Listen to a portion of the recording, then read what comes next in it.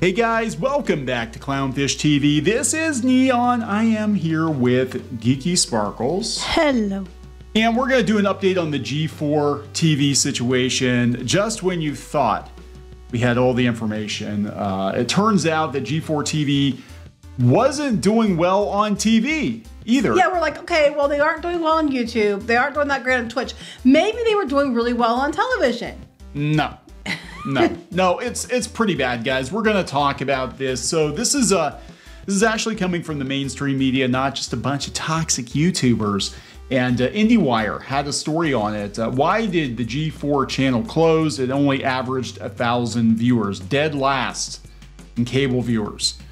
Ouch. Wow, that's bad. So anyway, before we get into it any further, please subscribe for more pop culture news, views, and rants, guys. Over 277,000 subs. Woo! Thank you so much for the support. We've been talking an awful lot about G4 TV lately because it is a lesson in what not to do. How not to behave. How not to behave. And it's going back, I mean, 3 months into their revival, they were already dead. They had to rebrand as X-Play, which is, one of their most popular shows. So that one might get 50 people watching. Most popular in quotes. Might get 50 people watching it. We had multiple videos, multiple articles on Adam Sessler and Frosk having meltdowns, both on the channel, on air, and on Twitter. And of course, last week it was announced that Comcast is shutting the whole damn thing down. I'm surprised they made it this far. I am too. They probably gave them a budget and projections for the year, but I mean, throughout the year, there were all kinds of signs that they were in trouble. They had a bunch of people leaving. Well, it's been about a year, right? Since it started. Yeah. So they probably were given like a year to make it work, and it clearly did not. It clearly did not. So just to show you, again, we thought, well, maybe, they don't look like they're doing so hot on YouTube. They don't look like they're doing so hot on Twitch, but maybe their television ratings were good, which is why Comcast invested in them and kept them around as long as they did. And again, they probably had, X millions of dollars to spend on G4 TV. But yeah, I mean, they're pulling pathetic numbers on YouTube especially for the amount of money they're spending. I mean, an individual YouTuber, just starting out, mid-career, whatever, they're gonna get more views than this, right? Twitch, we thought, well, maybe that's where their audience is. No. It looks like they're actively fleeing. Well, now they probably are actively fleeing because it's dead. It's done, Right. Being fair. So let's go out to IndieWire here. Revived gaming channel G4 currently ranks dead last in cable viewers. Game over. This is actually from a couple of days ago. This explains so much because I think if they weren't doing that well on social media, if they still brought the views in on television, which is what a lot of people that were defending G4 kept saying. It's like, well, it wasn't really about YouTube. It wasn't about Twitch. It was about television. They're bringing the views on TV honest. Because they figured people wouldn't be able to see that. Right. Well, it turns out that's not the case. So yeah, they shut it down again. Dave Scott made the announcement on Sunday when a lot of people got blindsided, of course. I don't know how you could get blindsided, but okay. Yeah, so 45 staffers lost their jobs. The shutdown comes just under a year since the channel's relaunch last November. The channel's relaunch, first announced in July of 2020, followed 7 dormant years for the gaming channel, which began in 2002. The early version of the network was operated by G4 Media, which was Comcast and NBC Universal, right? People are like, why didn't they put it on Peacock? Why didn't they? Because I don't think it was ever that important to them. I don't think it was. I think it was a brain fart. Well, it used to be Comcast is on Peacock. I was like, I don't know. Yeah, so they said the original version of it officially ceased operations on New Year's Eve 2014. Right. What went wrong this time? Oh my God. Where do you start? Where do you start? Among 120-something cable channels and third quarter ratings, G4 ranks dead last. Dead last. So we're not talking like, oh, the ratings weren't good.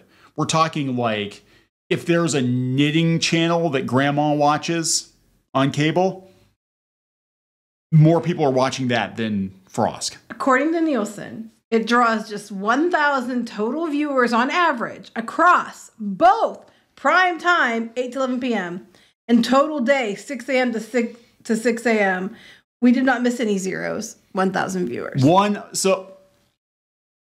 Okay, just to put this in perspective, and look, I'm not trying to pour salt in the wound. No, fuck it. Yeah, I am.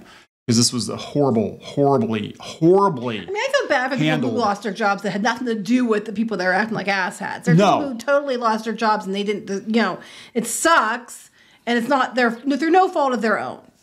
So many mistakes were made. To put it in perspective, we don't live stream very often on Clownfish TV, right? We really don't. Maybe once every 6 months.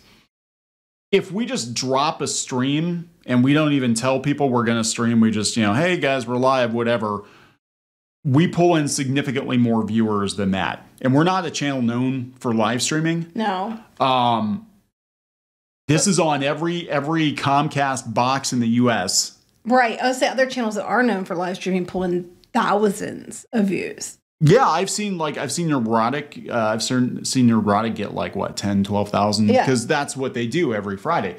You go to Twitch, you've got people with 50 to 100,000 people watching them. Okay. G4 TV with all of Comcast's money, millions and millions of dollars with a 60,000 square foot office studio in Burbank can only pull in 1,000 people watching them. And that's probably just people like, are they actually watching or are they just like, hey, I'll listen to X play in the background, whatever. How bad is that? Black News Channel averages twice that in prime time. Comedy TV and BN Sports average 4 times G4's overall primetime audience, and BN Sports in Espanol is 6 times better. From a viewership standpoint, all of those are still terrible, but at least you've probably heard of G4. That's because of all the years before where they, well, not just a drama, when they were big years ago. They were, but some people knew about. There were no other options. They even had a name people knew, a recognizable brand, and they still messed it up. This is catastrophic. Like, again, there are going to be so many documentaries about this clusterfuck. That's all I can call it. Operating out of the studio in Burbank, California, G4 aired programming related to gaming, somewhat related to gaming, with particular focus on esports. Much of the channel's programming is live streamed on Twitch and YouTube before being edited for linear TV. Yeah, and we saw the numbers. Yeah, so they can't say, well, people on TV aren't watching because they already saw it on YouTube or Twitch, because no one's watching those either. Just nobody was watching G4. They were watching the train wreck, but they weren't watching G4. The relaunch brought back 2 of the channel's signature series, Attack of the Show and X-Play. G4 launched the career of Olivia Munn, who was supposed to return when the channel came back in 2021. There was word she had like a 7-figure sum that she supposed to have gotten. Yeah, she got like $1 million to not even supposedly, show up. Maybe you should have had her show up because she was bangable. She was more bangable and people would have watched. I don't know. So here's the memo. Look, guys, I don't even know what to say at this point. Like, this is the big, I can't believe that they were dead last. They were dead last of all I can believe it, but the channels. Like, literally nobody was watching G4. I guess what I can't believe, I can believe they're dead last. What I can't believe is that Comcast let it get to the place where it was dead last. That they had that much money sunk into it. You saw the Office and how much money they spent on that, and all the money they're spending on the talent and the people that are employed there. And we kept saying, I don't understand how this is financially feasible because the numbers aren't there. Maybe they're getting it on TV. Clearly, they're not getting it on TV. So I don't know why it let it go as long as it did. And I don't know how you can fail with that much money behind you. You have to try to fail. You have to try. That might have been the point. It might have been a very expensive tax write-off. I have no idea. But this is definitely one of the biggest cluster fucks in the history of cable television, the history of games media. I have never seen anybody deliberately set out to fail as hard as G4 did. And sadly, a lot of people got caught up in it. A lot of people got caught up in it. So anyway, guys, we're going to wrap this one up. Yep. Please subscribe for more pop culture news, views, and rants, and we'll talk later. Bye.